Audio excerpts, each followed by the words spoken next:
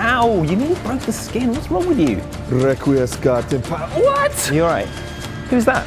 Oh, no, not again! Are you coming or what? We've got to do the show. Alright. I'll just stay down here then, shall I? What's all that about? I don't want to talk about it. Question 1. Fierce Chihuahua can't be that fierce as he loves himself a spot of lawn tennis. Come on, Tim! So he's wondering if there are any tennis games coming out soon. What you want is Topspin 4, the new tennis game from Mafia 2 developers 2K Czech.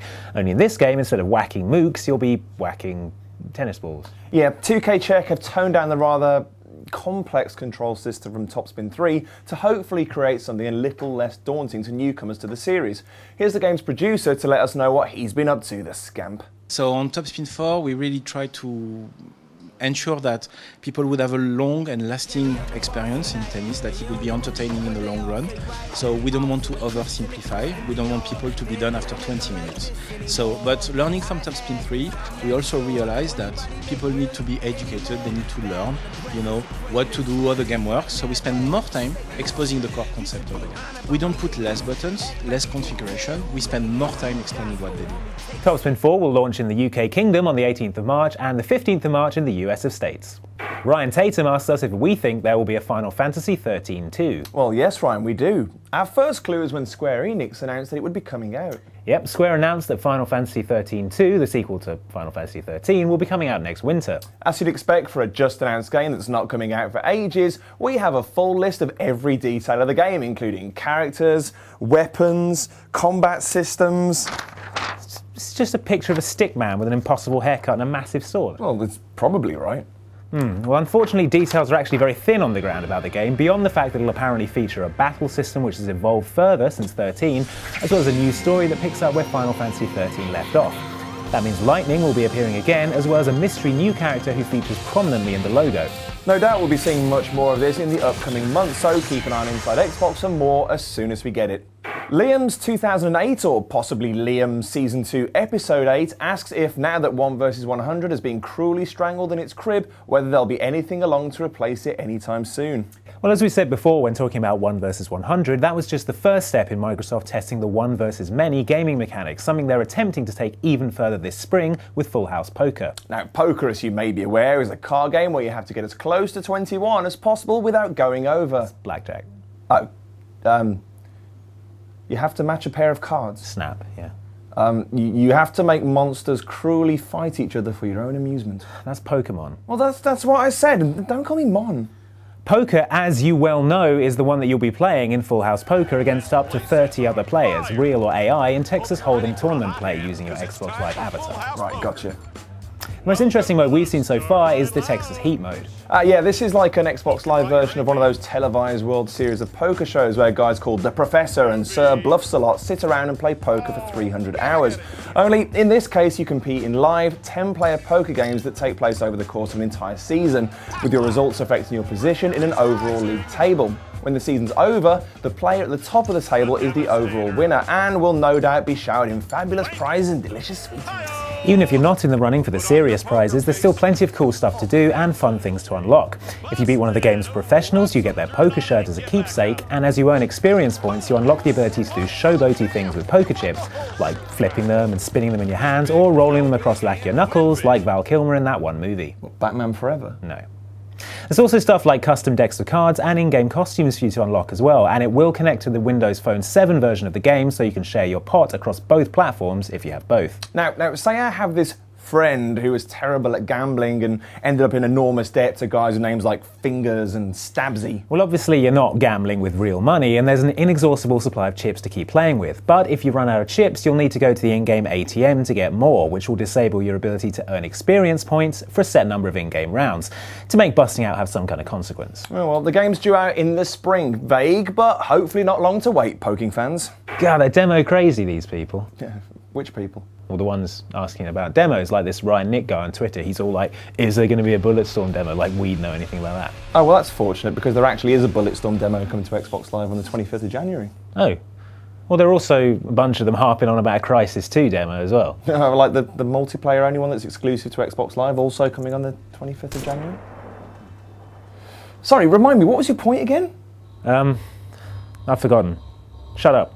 Now, you probably saw Avatar Connect when it was announced at CES a couple of weeks ago. Yep, it's a new 360 app coming this spring that uses Connect to track your body and face to create a massively expressive chat room. What you might be wondering is how detailed it is and how it actually works. Well, luckily it takes very little time to explain, even less if we show you this video.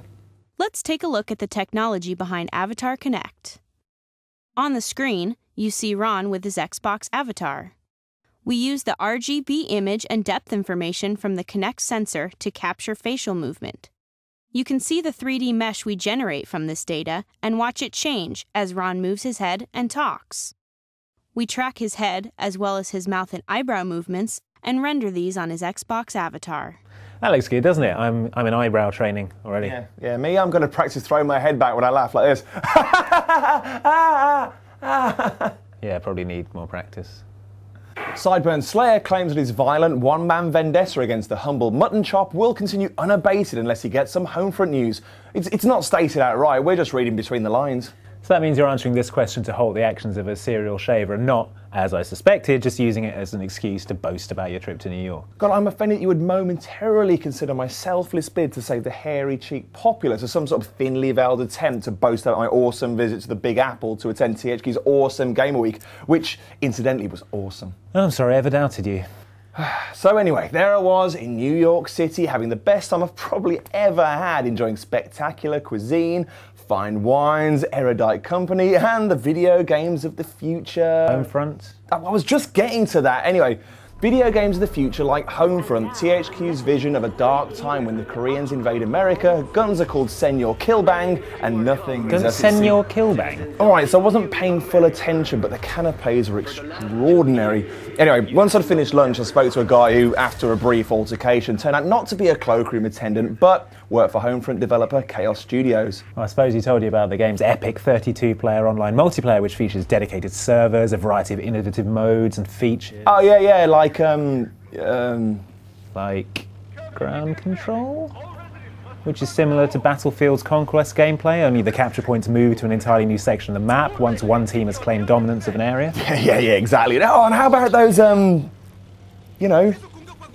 Battle points? Yeah. Battle points, yeah. Earned for kills and assists during play. These can be put towards a variety of customizable perks, including controllable ground and air drones, flak jackets, airstrikes, and even vehicles, all of which can be purchased mid-battle with a quick press on the directional pad. Well, duh, I knew that. I mean, I was talking about the other thing, the Battle commanders. Yeah. Right, yeah, because that is also good. It's kind of an AI general who rewards players who perform well with stars, special perks, and secret missions. It also lets your opposition know that you're a major threat and puts a bounty on your head. Of course, it works the other way too, which means players of all abilities have a chance to be a hero.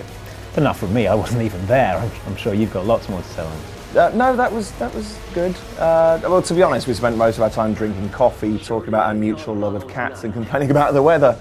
Oh no! I just remembered. No, it's gone. The fact that the DLC will arrive on the Xbox 360 first. No. The Xbox exclusive multiplayer map. Suburbs. No, not that either. Oh wait, that was it. They gave me this free book to give away to one lucky viewer. Isn't that cool? What about those Parrot AR drone that was under your desk? Was under my desk. Yeah, this one. Do you think this would make a better prize? Yeah, I imagine a magical flying quadricopter worth over £300 would be a better prize, because I obviously have no need for such a thing. Thanks, Andy! My pleasure. If you want a chance to win Dan's AR drone, tell us what special item you'd spend your battle points on in Homefront to defeat the opposition by tweeting @SentUAMessage and including the hashtag #HomefrontCompetition in your response. Whichever answer we deem to be the funniest or most inventive wins. Seems the acme of foolishness to ask this, but did anything of actual use to this show happen on this trip? Karaoke? No. Steak dinners? No. Some sort of confirmation that Saints Row 3 will be revealed soon? No. Wait, hang on, yes. Burton UFC was saying he wanted to know more about that. Oh God, you're so picky. Right, well, I spoke to the guy who co-wrote The Rocketeer. Glad to see your sources are as reliable as ever. Who just so happens to be THQ's Vice President of Core Games. Oh, probably should have led with that. Well, I'd done some journalism at him and this is what he said. And obviously there's another major Volition franchise that we've not heard from for a while. Is that something we may be looking forward to at E3? Yes. In the biggest way you've ever seen from this company. It is, I can't talk about it. But as I say, you know, a secret weapon's not a secret weapon if I blow the secret. So it is just that. And that's it for this week's show. If you've got a question you need answering, then you can certainly do a lot worse than sending it to the gamertag Sent You a Message. Emailing us on sentyouamessage@hotmail.com. At replying us on the Twit network to the Twitter title Sent You a Message. Giving Mark Zuckerberg cold hard cash monies by writing on our Facebook wall at thefacebooks.com/sentyouamessage. Or by sealing it in this envelope, which I will now divulge the contents of using the power of my mind. Something about me being an emo and needing a haircut. Oh, surprise. Lucky guess. Thanks for watching, everyone. We'll see you next time.